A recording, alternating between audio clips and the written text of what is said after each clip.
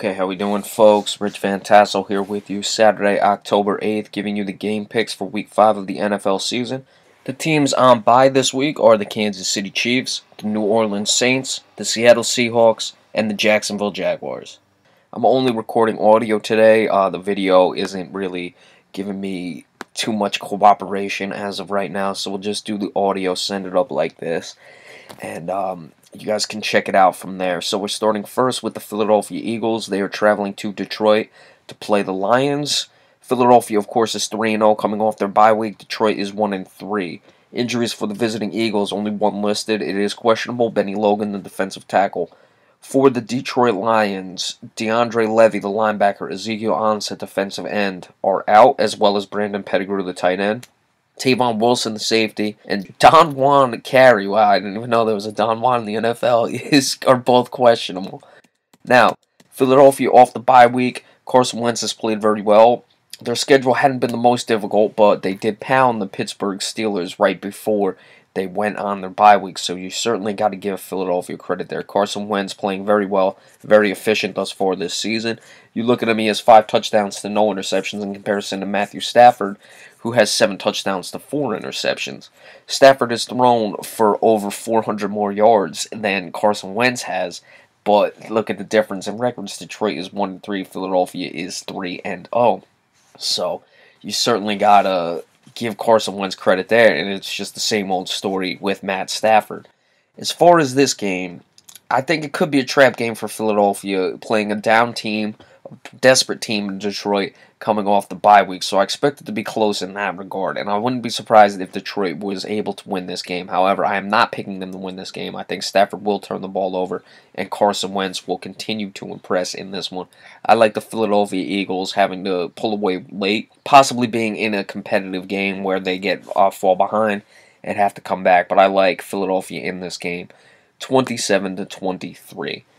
Next up, the New York Jets at 1-3. They are traveling to Pittsburgh to play the Steelers, who are 3-1. They spit that bad taste out of their mouth following the Philadelphia loss with a nice win over the Kansas City Chiefs last Sunday night. For the Jets, the injury report: Darrelle Revis and Jalen Marshall, a cornerback and wide receiver, respectively, are doubtful.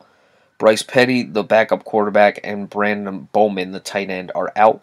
Quincy Enunwa, wide receiver, is questionable. For the Pittsburgh Steelers, all listed as out: Marcus Gilbert, offensive tackle; Robert Golden, safety; Ryan Harris, offensive tackle; Roosevelt Nix, fullback; and Cody Wallace, center. As far as the New York Jets, they've got to stop turning the ball over. Ryan Fitzpatrick has really been going back to his old ways. He was never this bad in the past. Now, a lot of it is, I think he's falling behind and he's trying to force the issue. Everyone talks about, and I certainly concur with this analysis, that Ryan Fitzpatrick is a very competitive guy, and I think at times that gets in the way of what he's trying to do. And it's not been any different thus far this season. You look at them, they're falling down in games to Seattle, especially that Kansas City game, and he just wants to force it and make the play and make the play. And unfortunately, especially when you're down in a situation where the other team knows you're going to be passing the ball a ton, it really becomes very difficult. But 4 touchdowns to 10 interceptions through 4 games is not good enough. Antonio Brown, he's been spectacular thus far this season, and with Darrelle Revis being doubtful, and even at Darrelle Revis at this stage in his career, not really a situation where I feel he'd be a good matchup for Antonio Brown. I look for him to have a big day in this game, and the Jets to really struggle. I don't expect the turnovers. If the turnovers do happen, don't be surprised if Geno Smith comes into this game for the Jets, but I'm not expecting Fitzpatrick to turn the ball over. I think the Jets defense will get pressure, and as long as they're not turning the ball over, they'll remain competitive.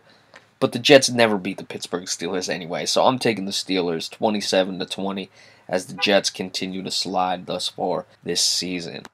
Next, the New England Patriots at 3-1 are traveling to Cleveland to play the 0-4 Browns. Of course, Tom Brady will be back from his 4-game suspension. The injuries for the New England Patriots: Rob Gronkowski, tight end; LeGarrette Blount, running back; Julian Edelman, wide receiver; and Jimmy Garoppolo, now the backup quarterback, are questionable. Brandon Bolden, the running back, is out. For the Cleveland Browns, one questionable: Tramon Williams, the defensive back. The rest are all out. Seth DeVale, tight end; Randall Telfair, tight end; Cameron Irving, offensive lineman; Austin Reiter, the center. So in this situation, You look at Tom Brady coming back. New England had their loss last week against Buffalo. Hey, they went 3-1 without him. They're still in first place in the division, so they certainly got to be feeling good about themselves.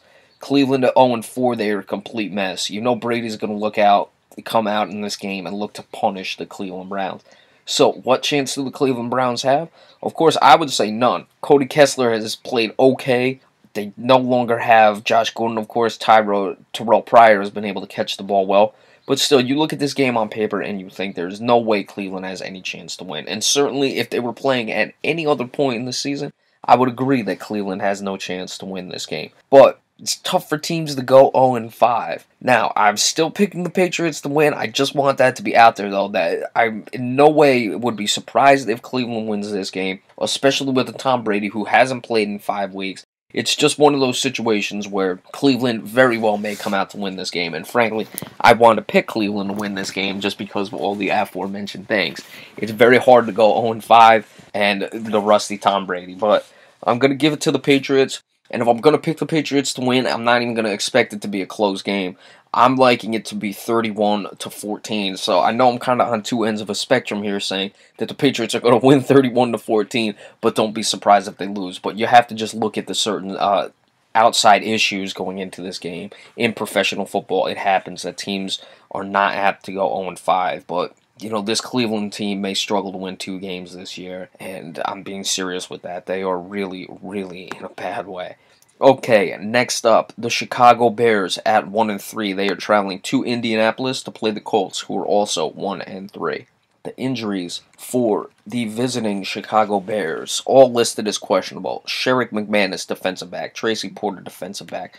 Josh Sitton, guard. Danny Trevathan, linebacker. And Willie Young, linebacker, are all questionable, as we just said. For the Indianapolis Colts, Dante Moncrief, wide receiver, is out. The rest are questionables. Robert Mathis, linebacker. Joe Reeds, guard. Robert Turbin, running back. Darius Butler, cornerback. Wow. Indianapolis really, really disappointing. They've been disappointing since Andrew Luck went down last season, and basically towards the end of the 2014 season, the team really started to play bad, and they are not getting it together. Their offensive line is not doing Andrew Luck any favors, or the team any favors for that regard. And of course, Joe Reeds, their guard, may be out. He is listed as questionable. The Chicago Bears with Brian Hoyer, they got the win last week. They have a chance to get to 2-3 here. And certainly while Minnesota is riding high in that division, they're not necessarily out of it by any means, even in the division. And you never know about a wild card. They're still early. There's still 12 games left. There will be 11 out of this one. I think people seem to forget how many games there actually are in the NFL season. So Chicago has a lot to play for in this one, and I think they have a chance to beat up a really bad, a really struggling, and a very, very dysfunctional, as of right now, Indianapolis Colts team. So let's see if Brian Hoyer can continue to play well and make the plays necessary. However, the defensive injuries or the potential defensive injuries to Trevathan and Tracy Porter could be a problem. And basically all their injuries are to the defensive side of the ball, but those guys especially are their better defensive players. Not much of a running game for Chicago, which could be an issue. Indianapolis, surprisingly, is still running the ball very well with Frank Gore, who's just below 4 yards per carry. So I'm surprised they're not giving him the ball more. But look for Alshon Jeffrey to have a big day because the Indianapolis secondary is nearly as bad as the Indianapolis offensive line. So I'm taking the Chicago Bears to get the tough win on the road, 21-17. I think it'll be a low-scoring game, even though these two teams are not great. Defensively, their offenses have certainly issues with the offensive line to Indianapolis and Chicago not being able to run the ball, where you'd look at it and you could see just a sloppy game all the way around, but I expect Chicago to get the win in this one. Alright, the last for part 1 of our game picks, the Tennessee Titans traveling to Miami to play the Dolphins. Again, another weak game in this situation, as you just had with the Indianapolis Colts and the Chicago Bears. 2 1-3 teams. Tennessee is on the road. Their injuries: 3 listed as out. Al Woods, nose tackle. Denora Cersei, safety. And Cody Riggs, cornerback. Jace Amaro, their tight end, is questionable. For the Miami Dolphins, Arian Foster, running back, doubtful. 3 are out. Jordan Cameron, tight end. Koa Misi, linebacker. Xavier Howard, cornerback. And Jelani Jenkins, their linebacker, is questionable. Miami just can't seem to get it together. Ryan Tannehill has not been consistent enough since coming into the league, and we all know that. However, you want to talk about a guy who's really not coming along, and that's Marcus Mariota. Already 56 incomplete passes on only 136 attempts. That's really not good enough. 4 touchdowns to 5 interceptions. He has way too many games where he is well below 50% passing. That's just not good enough. DeMarco Murray quietly is putting together a good season. 66 carries, 340 yards. That's well over 4 yards per carry. And he already has 3 touchdowns. So he's proving that he can be a solid runner even without the solid Cowboys offensive line. Last year in Philly, of course, was an aberration. But if you remember, even before that line was completely put together in Dallas, he was still having some good seasons. So look for DeMarco Murray to get a heavy dose in this game. You look conversely, on the opposite end, Miami's top rusher is Jay Ajayi, who only has 75 yards this season. Not good enough, just especially with the way Ryan Tannehill's playing. So the more it's going to be put in Ryan Tannehill's hands in this game, the more issues that are going to present themselves. He is another guy who has 50 incompletions on only 2 more passes, 138 passes for Tannehill compared to Marcus Mariota, 136. Has a lot more yards. Actually, not a lot more yards, but over 100 more yards, 6 touchdowns to 5 interceptions. Tannehill is not consistent enough with this offense. He just can't move the sticks, he can't move the chains, and the way that they're not running the ball, it's not going to give them enough for the rest of the season. Will it give them enough against a bad Tennessee team? I don't think so. I think Tennessee is going to get the win in this one. I think Tennessee is going to be a little improved than they were from last season. I think this is one of those games that if you're going to show you're at least a somewhat improved team, you got to beat a bad Miami Dolphins team. Tennessee is able to get it done. I think that Mariota is going to limit the turnovers and they're going to actually score some points in this game. 27-16 in favor of the Tennessee Titans. All right, in a little bit we will do the next part of the Week 5 game picks. Be sure to stay tuned for that, and we'll see you all in a little bit. Thank you.